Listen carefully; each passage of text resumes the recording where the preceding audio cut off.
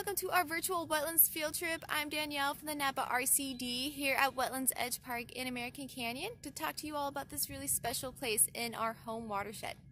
So wetland is a type of ecosystem that combines both land and water.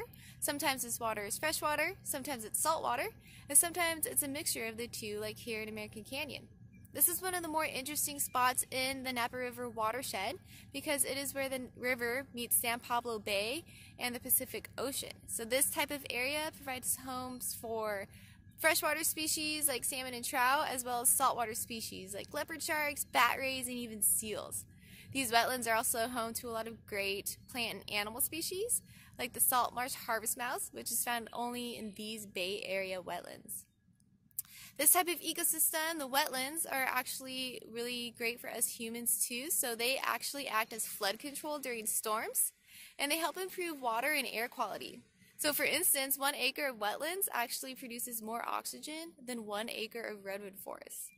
So follow along with the other videos and activities to learn more about these beautiful wetlands and this very special place in the Napa River watershed. Have fun, everyone!